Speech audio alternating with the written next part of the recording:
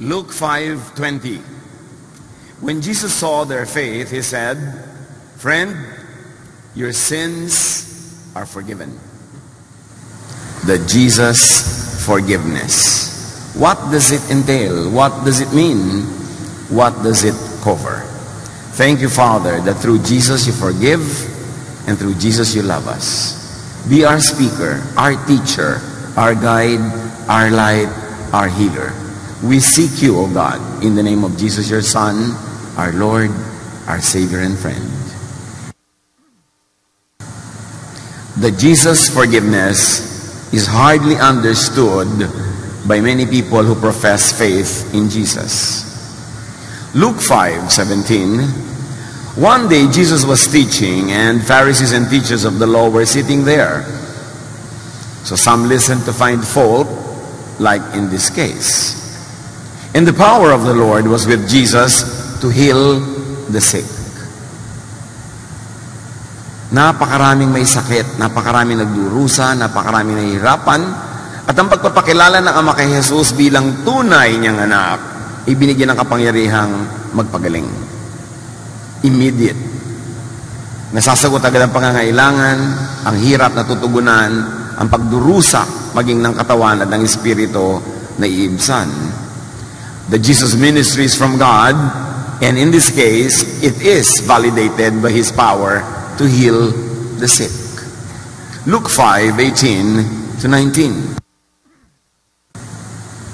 Some men came carrying a paralyzed man on a mat and tried to take him into the house to lay him before Jesus. Kawawa ang mga tao, kahit manually, bubuhatin nila yung mahal nila sa buhay na may sakit, dadalhin kay Jesus, dahil buong buhay, naghahanap sila ng lunas, wala naman silang natagpuan. When they could not find a way to do this because of the crowd, they went up on the roof and lowered him on his mat through the tiles into the middle of the crowd, right in front of Jesus. Sobrang puno ng tao ang bahay, hindi maipasok ang may sakit, buhat-buhat pa. Dinala sa bubungan, binakbak ang bubong at pinadaos-dos sa pamamagitan ng butas sa bubong ang pasyente. Luke 5:20, when Jesus saw their faith, He said, "Friend, your sins are forgiven." Katakataka, hindi yung sakit agad ang pinagtuunan ng pansin ni Jesus, kundi yung pagpapatawad sa kasalanan ng may sakit. Forgiveness of the spirit before healing of the body. So here we see that Jesus prioritizes spirit before the body, spirit over matter. And the thought of the patient that he is healed of his spiritual disease could be the power through which his body could be healed. Jesus is demonstrating a very important reality, thought over physical matter. Faith, knowledge, knowing that he had been healed would translate into the healing of his body. And here, faith is equated to being forgiven. Faith leads to being forgiven. The person did not even have to confess. The person did not have to make a big drama about his life, his sin, his past. The faith in Jesus was enough for Jesus to grant forgiveness. Walang drama-drama to. Yung nananalig ka kay Jesus, hindi mo na kailangan pang magtapat and go through all the motions of all the sins that you have done in your life, because God knows. But remember, this is a new dispensation. This is a new time, a new period. The old period had ended. Na hindi na issue lagi yung kasalanan, hindi laging kasalanan ang laman ng isip ng tao, hindi laging paglabigay ng mga offering para patawarin, kasi ibinigay na ang kapatawaran sa pamamagitan ng pagbibigay kay Jesus. Kaya kahit tayo, naging habit na rin natin tuwing lalapit tayo sa Panginoon, laging kasalanan ang laman ng utak natin, patawarin mo ako sa aking kasalanan, masama ako, hindi ako karapat-dapat. We glorify the negative effects of sin. Tapos sasabihin ng Diyos, teka, ano pinag-uusapan nating marumi ka, hindi ka karapat-dapat? Hindi ba one time, big time, lumapit ka na sa akin through my son Jesus? At pinatawad na kita one time, big time? Bakit yung magkikita-kita tayo, ang inuungkat mo lagi kasalanan na parang walang naganap na pagpapatawad at paglilinis? Paano po lagi naman kung nagkakaroon ng mga pagkukulang araw-araw, mga pagkukulang, kasama na yon sa pinatawad. Kaya hindi natatanggal ang kaligtasan pag nagkamali ka, nadapa ka. Hindi lisensya para mag-abuso ka. Pero yan ay para ka maging mapagpasalamat. Nabuti na lang, wala sa performance ko, hindi sa performance ko nakasalalay ang aking kalinisan, kundi sa paglilinis ng Ama sa pamamagitan ni Jesus. Kailan kaya natin maintindihan ito? Kalahating paa, isang paa natin nandun sa mga laws na laging tayo inuusig, at isang paa natin nandun sa grace ng God through Jesus na tayo pinatawad na. Tapos, pagkakaliwa yung inihakbang mo, nasa kasalanan mode ka. Pagkanan, nasa forgiven mode ka. Kaya matanggal, bumalik ang kaligtasan. Kaya walang tigil ng kausap tungkol sa kasalanan, batuhan, silipan, paghuhusga, na parang hindi pa pinawi at inalis na ng Diyos ang issue na yan. Ang issue na ngayon, ang kabutihan ng Diyos, ang kabaitan ng Diyos. Kaya puro tayo pagpapasalamat at pagpapagaling. Pinaghahalo-halo kasi natin yung mga teachings ng old law that condemns us and the teachings of God through Jesus that justifies us. At any given moment, isa din yung naghahari sa ating utak, kaya marami sa atin laging lito, divided, maging ang pananampalataya, kaya nandun yung merong joy of salvation, nandun merong fear na naman, paulit-ulit. But faith leads to being forgiven. Not a 100% moral uprightness. Salamat ganun. Kasi kung hindi ganun, nandun pa rin tayo sa old mode. Para namang hindi nangyari si Jesus. Ito ang isa sa mga pinakamalaking challenges sa mga Kristiyano Yung hindi lang maging Christian, kundi maging Jesus believer and Jesus follower talaga. Because the word Christian, over the years, had assumed so many other meanings that are un-Jesus. That's why many Christians kill each other in the name of God. Many Christians go to war with each other in the name of God. Un-Jesus yun. Kaya dapat pati yung word na yan, yung label na yan, salain through Jesusness. Balik sa kwento, Luke 5:21.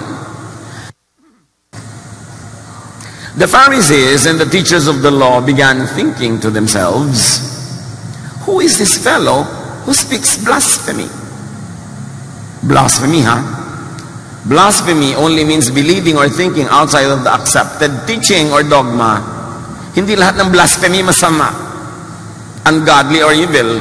Ang blasphemy, ibig sabihin lang, pag-iisip, paniniwala, o pagtuturo na labag sa tradisyonal na paniniwala o katanggap-tanggap sa nakararami o sa makapangyarihan.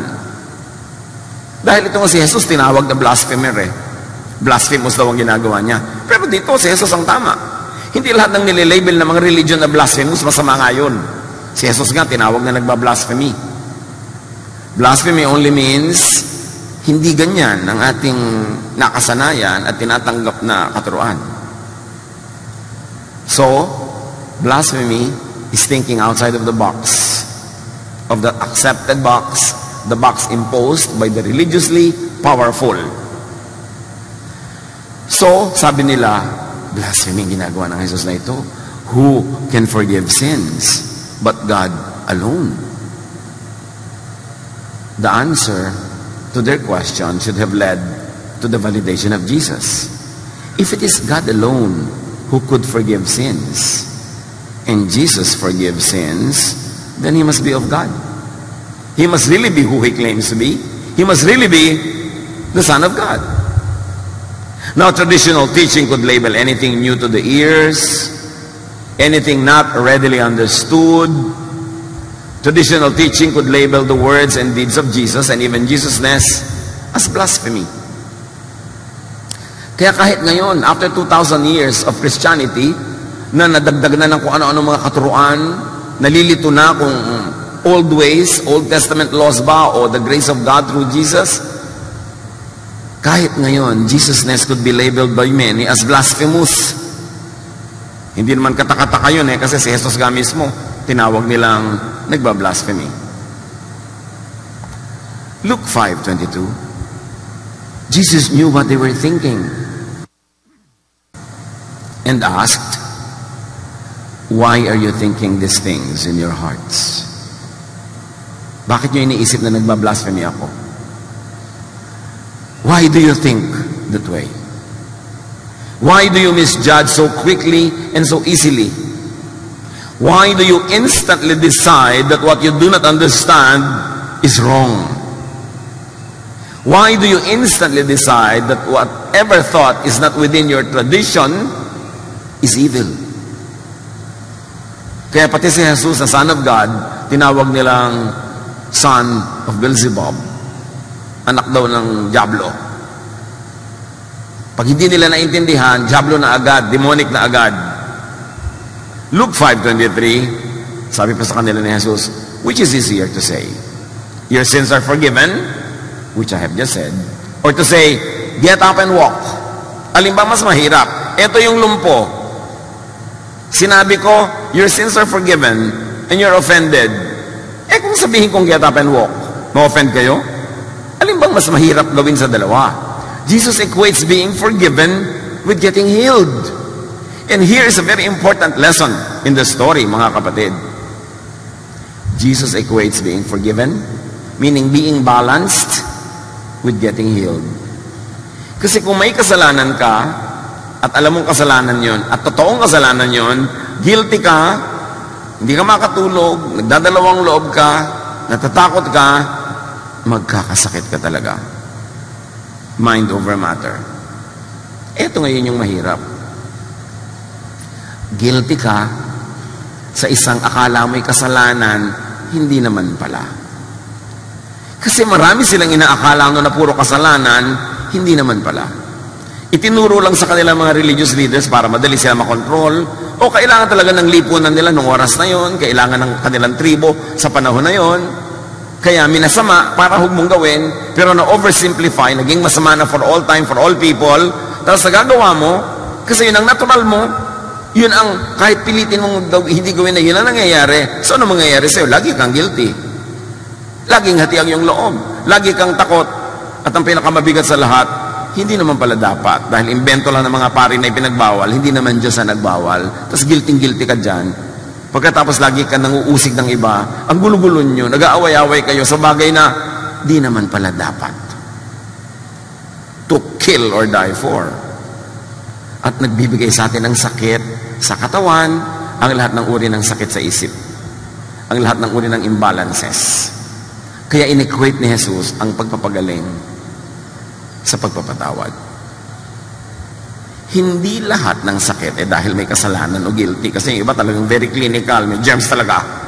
Pero marami, tinablan ka ng mga germs, tinablan ka ng mga kung ano-ano. Kasi ang baba ng panlaban ng inyong naturalesa because you are psychologically imbalanced, which affects your bodily processes. So sabi ni Jesus, kahanga-hanga ang pananalig mo. Pinapatawad na ang kasalanan mo. Which follows na gagaling ka na. Kasi ang nagbibigay sa inyo sakit na yan, yung utak mo, na either guilty ka at dapat ka talaga mag-guilty, o guilty ka sa hindi mo naman dapat ika-guilty, but nevertheless, guilty ka pa rin. Kasi ang teaching sa inyo ng religion is to be guilty about everything.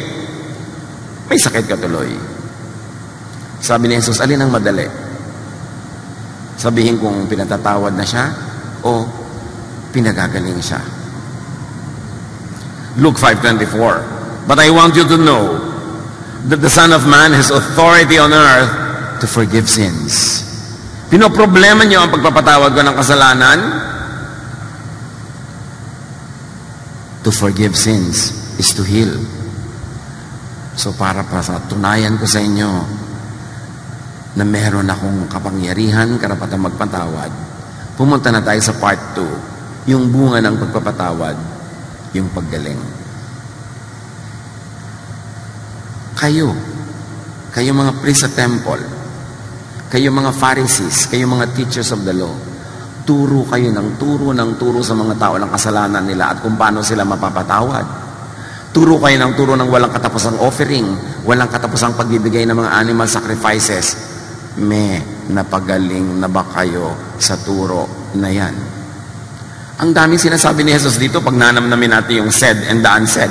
If you're going to read between the lines. Sabi niya, alam niyo, ang pagpapatawad leads to healing. Araw-araw, nag-o-offering ang mga tao sa inyo para sa kapatawaran, may na-heal na ba? At para malaman ninyo na tunay ang kapangyarihan ko magpatawad, pues, pumunta tayo sa part 2. Pagalingin natin. John 5:24-25. So he said to the paralyzed man, I tell you, get up, take your mat, and go home.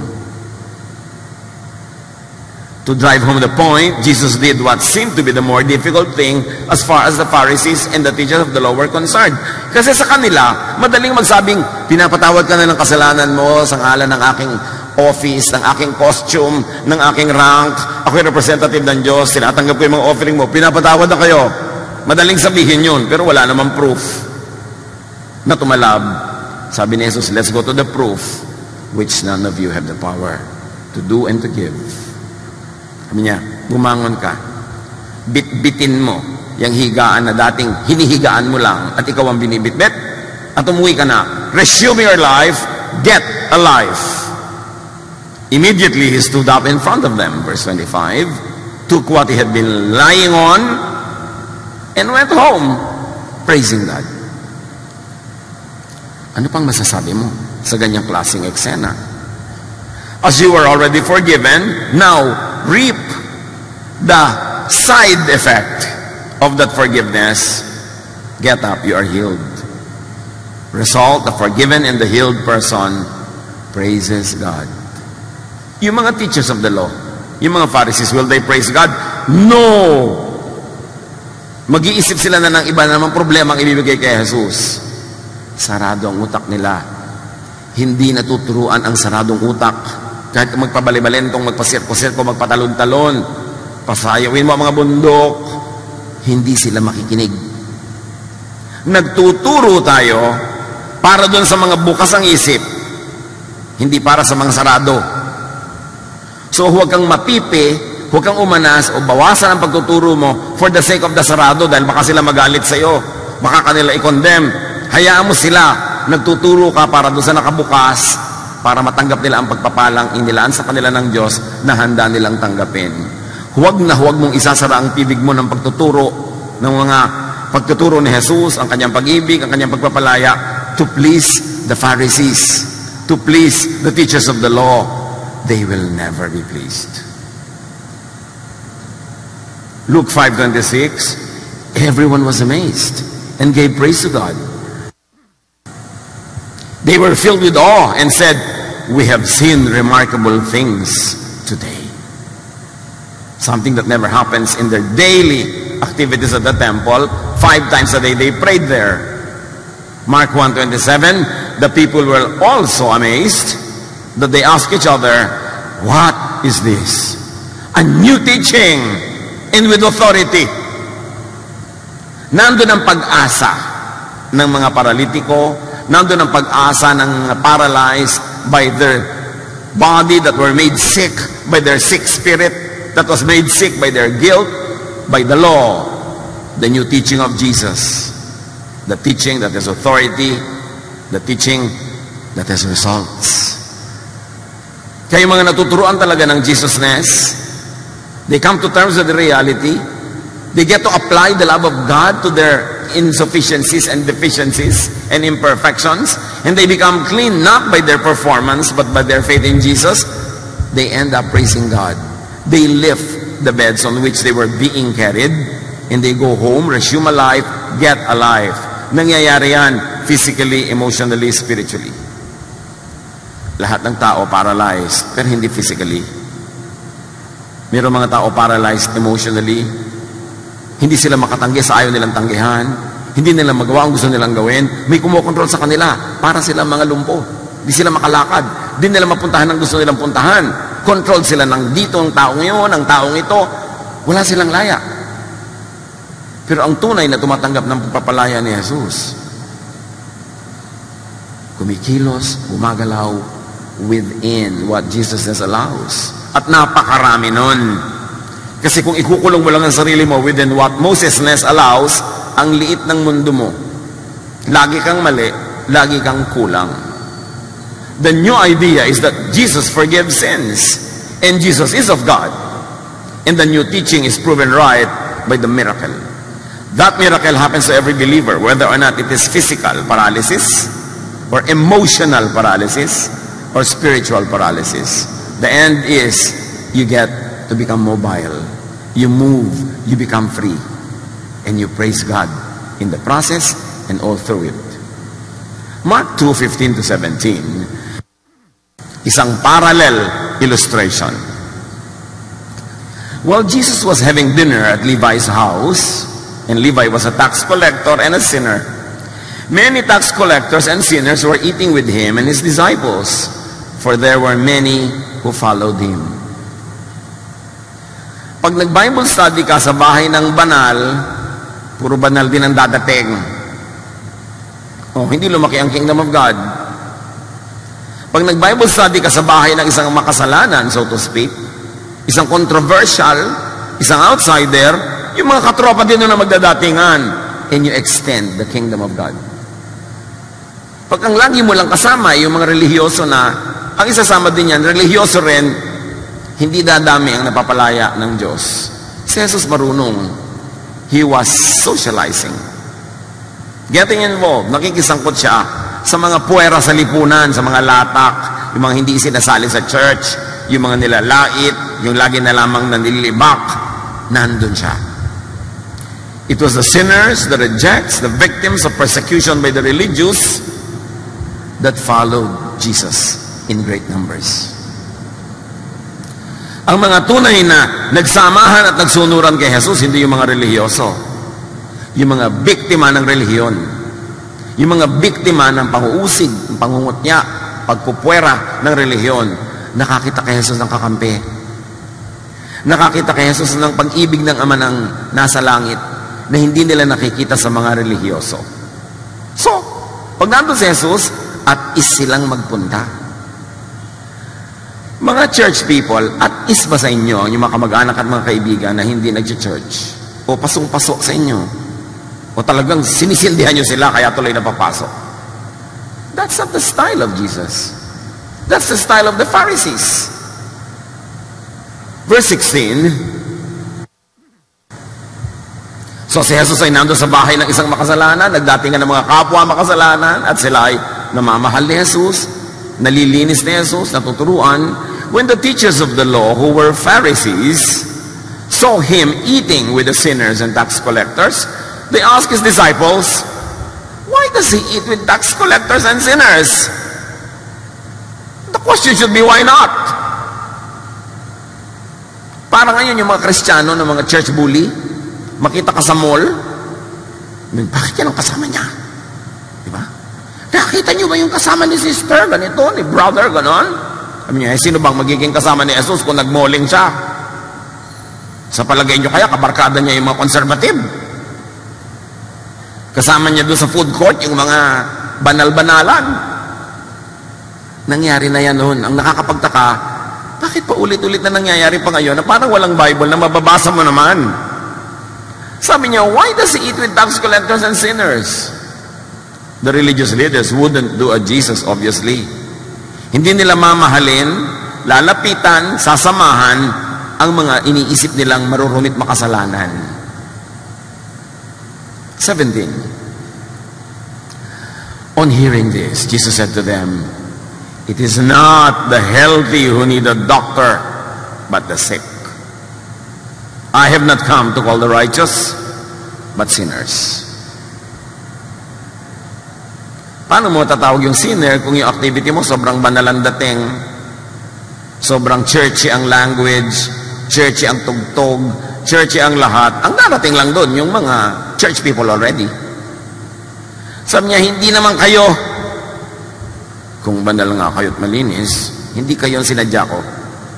Hindi niyo ako kailangan. Kasi naghahari-harian na kayo. Boss na kayo eh. Kayo na yung kinakatakutan ng mga sinner, kayo yung nag-judge, kayo yung nagpupwera, para kayong mga konsino. So hindi niyo ako kailangan. Pumunta ako doon sa mga kinakawawa, nagtatago sa dilim, inuusig, nililibak ng reliyon.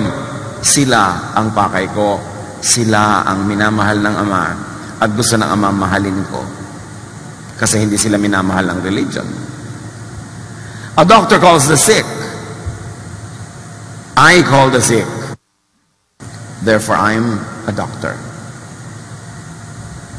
A doctor calls the sick. You do not call the sick. Therefore, you are not doctors. You are judges. Mahalagang maintindihan niya. At sunod pa ni Jesus sa Luke 19:10, for the Son of Man came to seek and to save the lost. So Jesus came to seek and call sinners who are the sick, the condemned, the outsiders. Alam nyo nun sa kanila, may sakit ka, may ketong ka, marumi ka. Ay naku, walang ospital para sa inyo. Itapong kayo lahat sa labas ng community. Baka mahawa pa kami. Kadiri kayo. At mamamatay din kayo anyway, madibilis. Kasi may sakit kayo. So itatapon ka. Ganun din ang trabaho ng mga reliyoso ngayon Pag ang sa tingin nila, may sakit ka, marumi ka, ayon sa kanilang pananaw, itatapon ka. Kunwari, gagamutin ka, kaya hindi naman talaga. I-judge ka lang, i-label ka, at ipupwera ka. Jesus came not to condemn, but to save sinners from slavery to sin. And that slavery could be, yes, totoong sin. Hindi lang yung sin na sinasabi ng mga Pharisees, kundi sin din according to the Father in heaven. Meron naman talagang ganon. But Jesus came to deliver people from addiction to sin, from slavery to sinful living. Yun talaga ang nangangailangan ng lifestyle change. But Jesus also came to save sinners from the punishment of sin, from hell. So kung na kay Jesus ka na, dapat tama na yung usapan ng mga hell na yan. Tapos na yan. Jesus saved you for yesterday, today, and tomorrow. That's why salvation is eternal. It is free but not cheap. Therefore, must not be abused. The freedom must be used to follow Jesus and to be like Jesus, not to defy the teachings of Jesus. Jesus came to save sinners from the result of sin, and in this case that we're looking at today, sickness. Living wrongly leads to sickness. Maraming ganong sicknesses. Lifestyle lang ang dahilan. Disagreement within the mind and the heart leads into sickness of the body. But Jesus came to save sinners also from the burden of sin, especially guilt. God remembers that we are dust. So when you remember that you are dust, be thankful that God remembers that you are dust. Hide in the shadow of God's love. Bask in the light of God's care. And get out of the shadows of guilt.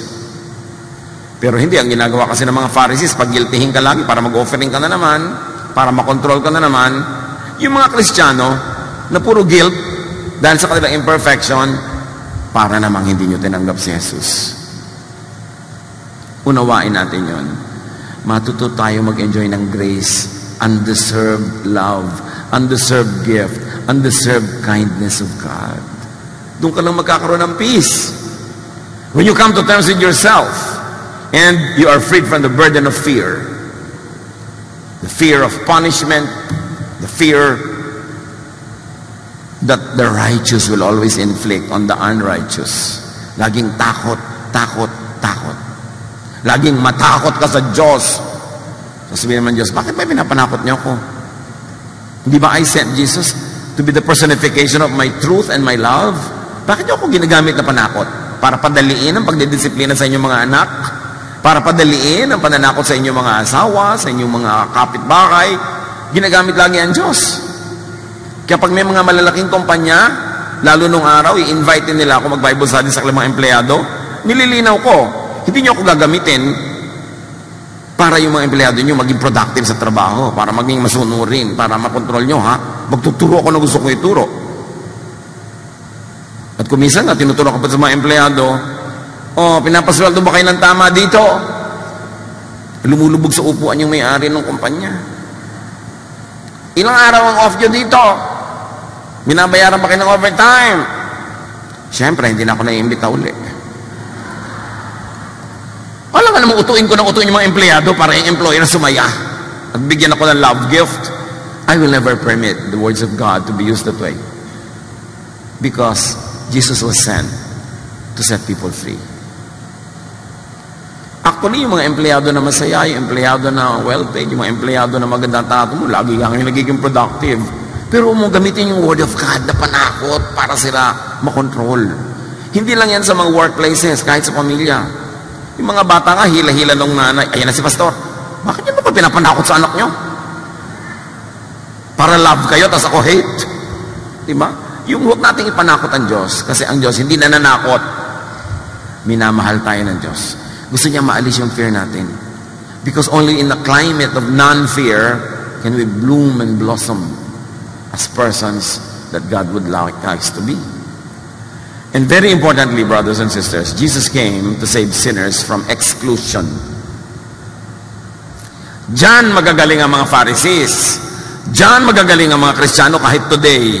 They always exclude people that they think are not holy enough. Nagsiserve ka, nabalitaan may kasalanan ka, talsik ka.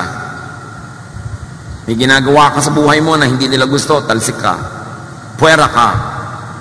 Pagtutulong-tulungan ka, diyan magaling ang mga Pharisees sa exclusion. But Jesus cultivates a culture of inclusion. Kaya lahat ng puwera, yun ang welcome sa kanya.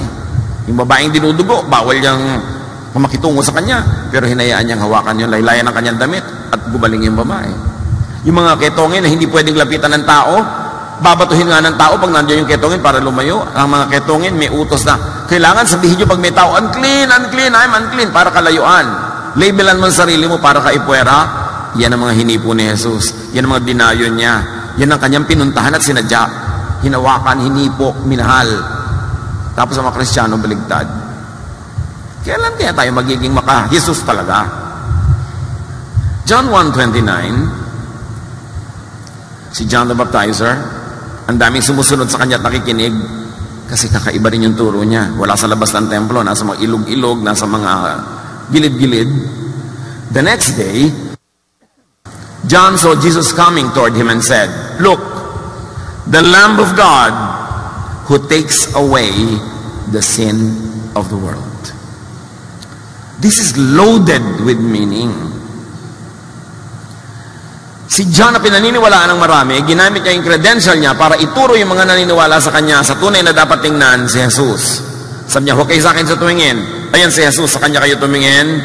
He is the one who takes away the sin of the world. How does Jesus take away sin? By forgiving sin. Tulad ng nakita natin sa kwento ng pinagaling niyang may kapansanan. And not only that, by paying for sin so that it's already paid for and you no longer have to pay for it. He takes away sin and the issue of sin in our lives. Tapos may mga tao pa, Pastor, please preach against sin. God is holy. Condemn everybody is committing sin. Jesus already took sin away. Once in a while, we talk about it to appreciate our freedom, to appreciate the kindness and goodness of God, and to inspire us to live upright lives. But do not expect me to use the pulpit to always bring up the issue of sin. Because Jesus took it away. Tapos balik ka ng balik. Jesus takes away sin by removing the law that makes people sinful. Kung laging yung law, ang laman ng utak mo, lagi ka rin sinful, yun ang ending. How will Jesus take away sin if Jesus will always bring up and implement all the laws that He already came to replace with just one law and commandment, the command to love? Hindi compatible ang law at ang love.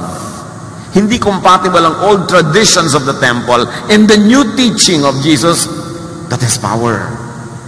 Pag na-reconcile natin sa utak natin, maiintindihan natin kung sino si Jesus. Pero nung nagtuturo si Jesus niyan, that He was the bread from heaven, ang dami hindi nakaintindi, nag-alisan, ay ayaw namin ang teaching mo. Si Jesus na ngayon nagtuturo, nilayasan pa eh. Kasi ang gusto ng tao, yung dating laman ng utak niya, i-reinforce mo lang. Ayaw niya magbago ng isip. But Romans 12 says, be changed by the renewing of your mind. Hindi ka lalaya pag hindi na bago ang shape ng iyong utak. Hindi ka magpapalaya ng kapwa pag hindi mo binago ang shape ng iyong utak. Jesus came to take away sin, not to put it in the center of our lives, not to make it the usapan all the time, not to make it the standard of daily life. He took away sin. And Jesus took away sin by changing the topic from condemnation to justification, from being dirty to being cleansed, from being an outsider to being children of God. Psalm 103 verse 12, nung paman yan ang gusto ng Diyos, hindi lang sinusunod ng temple, kaya ipinadala pa tuloy si Jesus. How far has the Lord taken our sins from us? Farther than the distance from the east to the west. Ganon gusto ng Ama, nakalayo ang usapan at epekto ng kasalanan. Inilayo niya kung gaano kalayo ang silangan sa kanluran. Tapos ikaw naman, lahat na lang ng issue, laging sin ang topic mo, binabalik mo, nilayo na nga ng Ama, nilalapit mo na naman.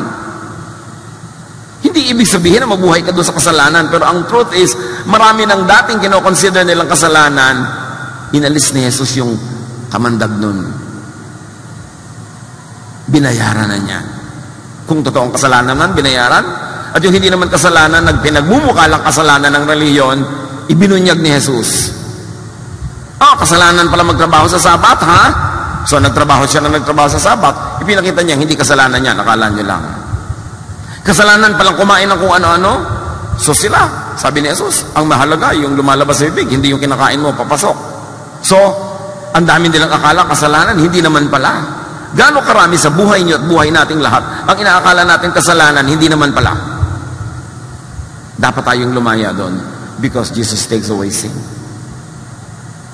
Huwag matulog, mahimbing sa mga dating pag-iisip. Kahit ang pag-iisip na yun ang galing sa religion, reviewin ang lahat, salain sa Jesus filter.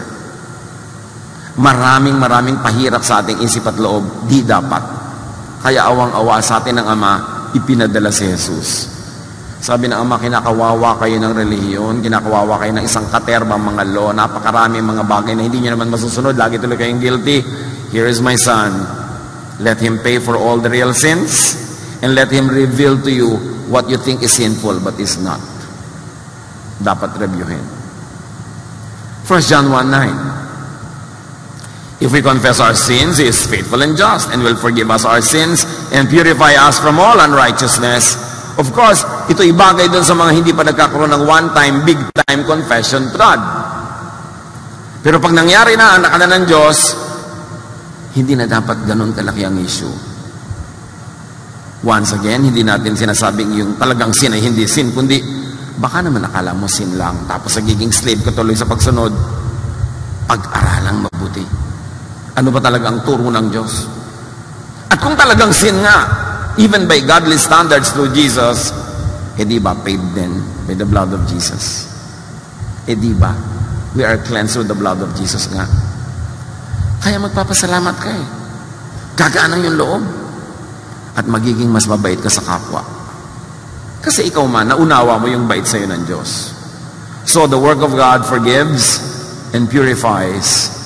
So that is what we should do. We should forgive and purify people with the love of Jesus. 1 John 1:7 is very interesting. Hardly understood kahit lagi nang inuungkat-ungkat at binabanggit-banggit. Sabi dito, if we walk in the light,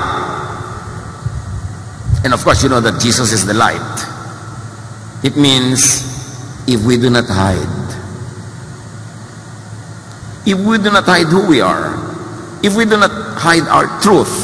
If we do not hide even our warts and our wounds. If we walk in the light, also means if we let the light of God in Jesus cleanse us. Because light disinfects. Kahit sa science, sa patunayan na ang light can cleanse, can disinfect. Yung mga matatanda nung araw, may mga banggerahan tayo facing the east. Doon sila nagbibilad ng mga plato, ng mga baso, mga kutsara. Because I believe na pag naarawan, lumilinis. And there is truth in that. Light disinfects. Jesus is light. So, 1 John 1:7 says, if we walk in the light, if we do not hide, if we let the light of God cleanse us, as He is in the light, we have fellowship with one another. And the blood of Jesus, His Son, purifies us from all sin. How do you get purified? By not hiding. by exposing your true self to God and let God cleanse you through the blood of Jesus, and let the light of Jesus be your strength, not your own performance. So ganoon, if we walk in the light, we have fellowship with one another. Ibig sabihin, we have commonality. Pag lumabas ka mula sa dilim, lumabas ka doon, eto ako, ito yung tinatawag na kasalanan ko, ito yung kamalian ko. Sabihin ng iba, ay ako rin, ay ako rin. Now we have fellowship with one another. Pare-pareho lang pala naman tayong meron yan. So pare-pareho tayong kailangan natin ang pagpapatawad ng Diyos through Jesus. Kailangan natin yung cleansing through the blood, or in this case, through the light of Jesus. Sabi niya, I am the light of the world. The light, the blood purifies if we do not hide. But why do people hide? Because the religious establishment will punish them for being truthful. The religious establishment will punish people if they show their true lives, true selves, true faces, true wounds, true hurts, true weaknesses. They will be excluded. So people are forced into hiding in the dark.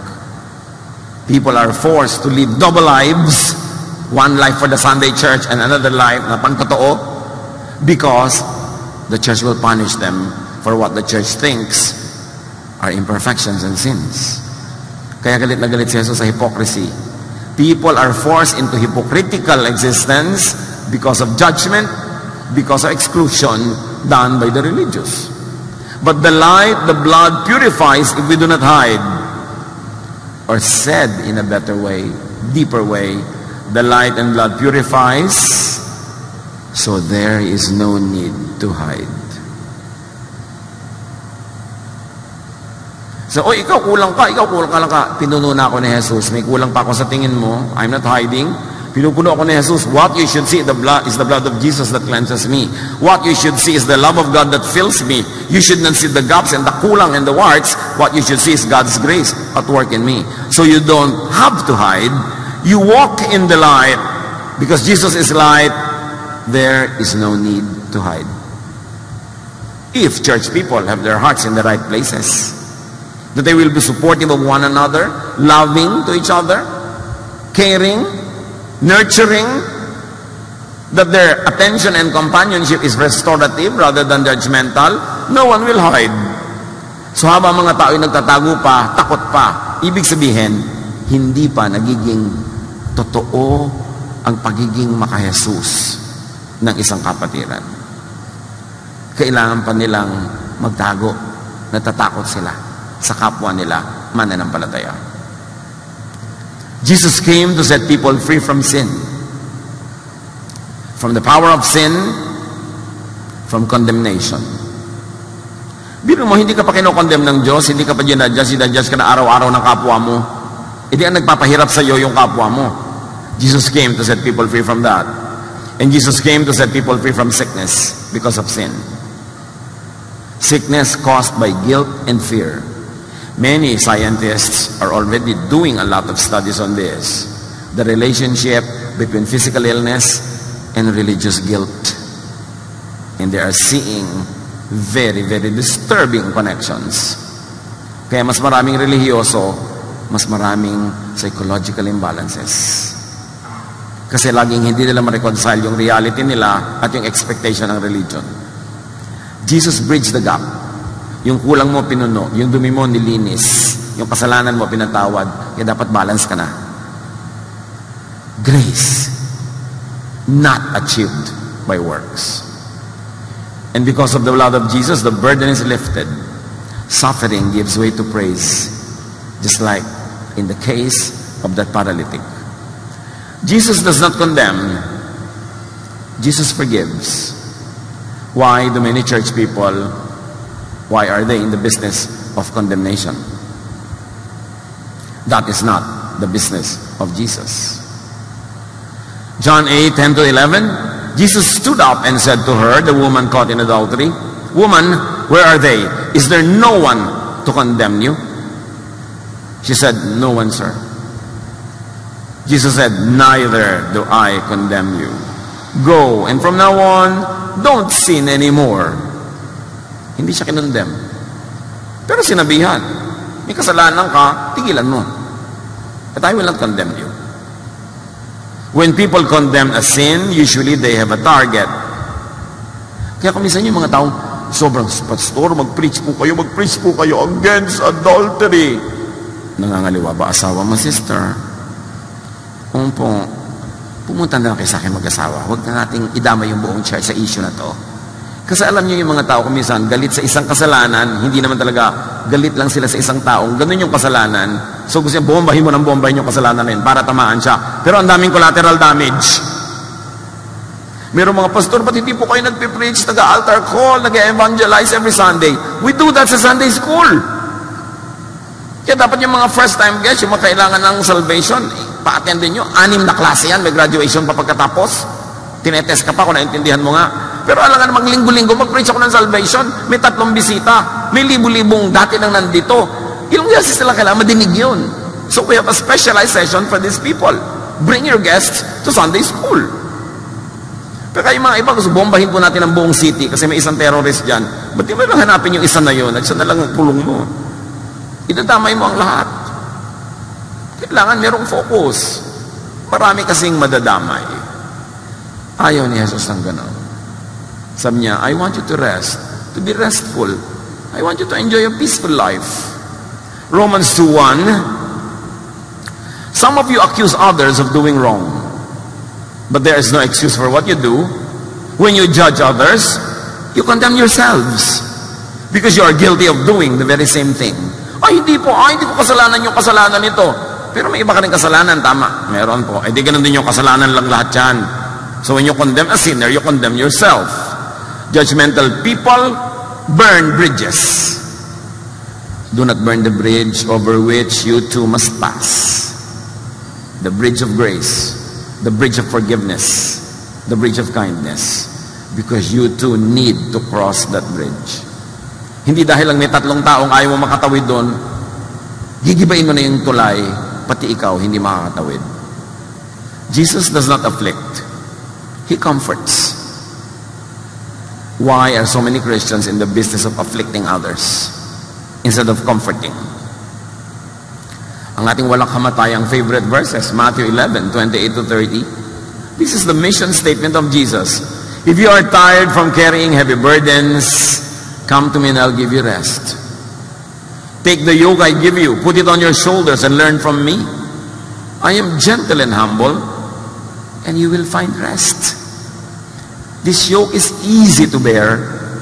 This burden is light. Yan ang gusto ni Jesus para sa atin. But many Pharisees, baligtad, they afflict.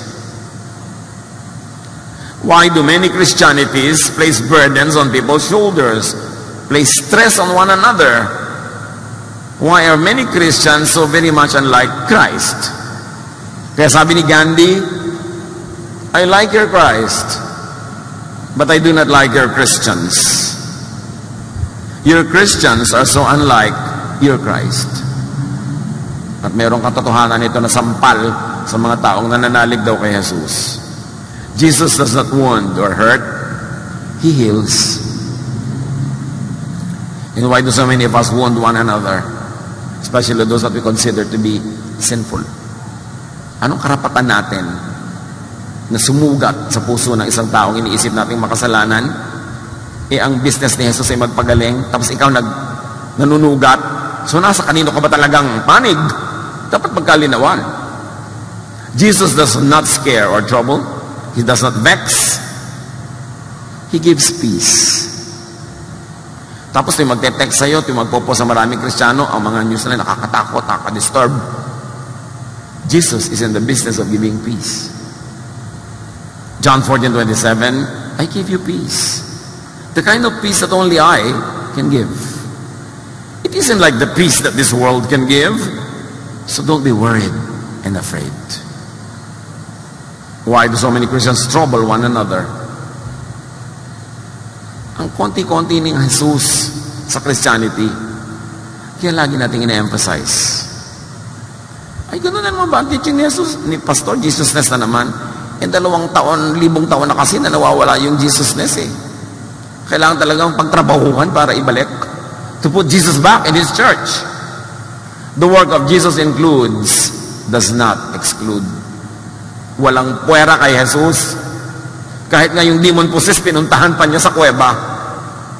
Tapos ang mga Kristiyano ang hilig magpuwera, mag-label. Napaka-konti ng pagiging maka-Jesus sa loob ng Christianity. John 1:12, yet to all who did receive Him, to those who believed in His name, He gave the right ito to become children of God.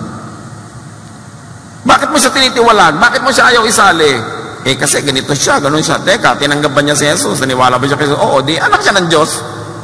Pareho lang kayong anak. Anong karapatan mo?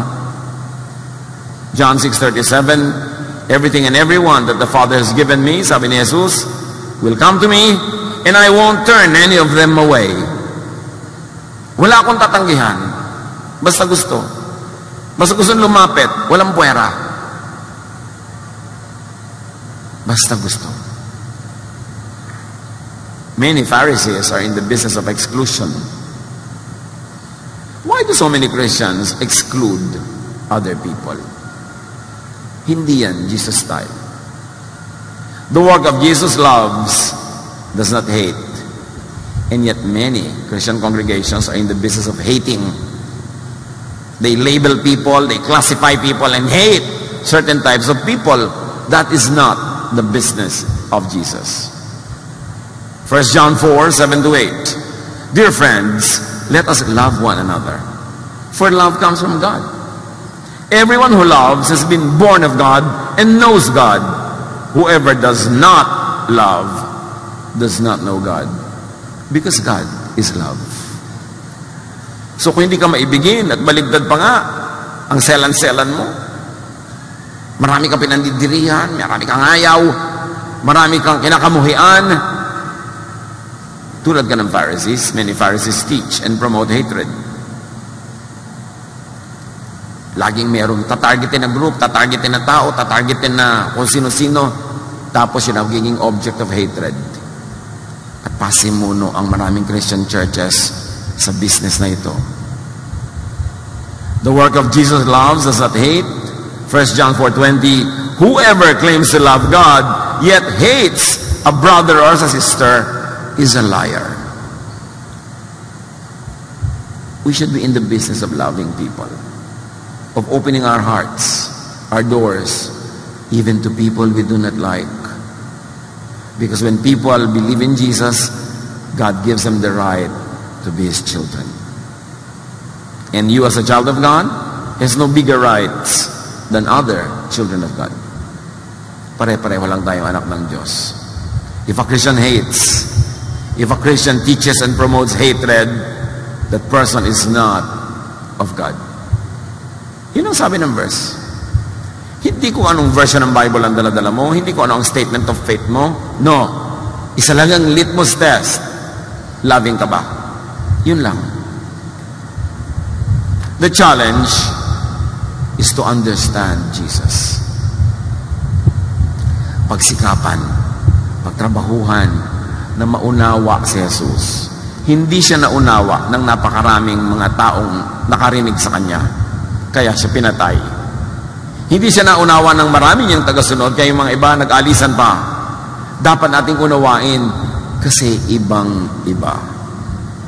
Hindi pwedeng pagsabayin yung mga dati nang nakasanayan na pag-iisip at ang very revolutionary, very new teaching of Jesus that is proven with power.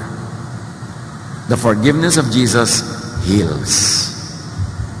So are we healed? Are we healing fast? And do we allow other people to heal? Through and by the love and power of Jesus, let us forgive others and help them heal. Whether or not the sin that you assign to them is real or imagined, the ending is the same. Just forgive. Huwag mo na ipagpilitan na totoo siyang makasalanan. Okay, totoo rin tayo makasalanan. God forgive us, so forgive. Paano pa kung hindi naman pala totoong kasalanan? Guni-guni mo lang na kasalanan yun. Hindi doble ang pananagutan mo sa Diyos. And very importantly, forgive yourself.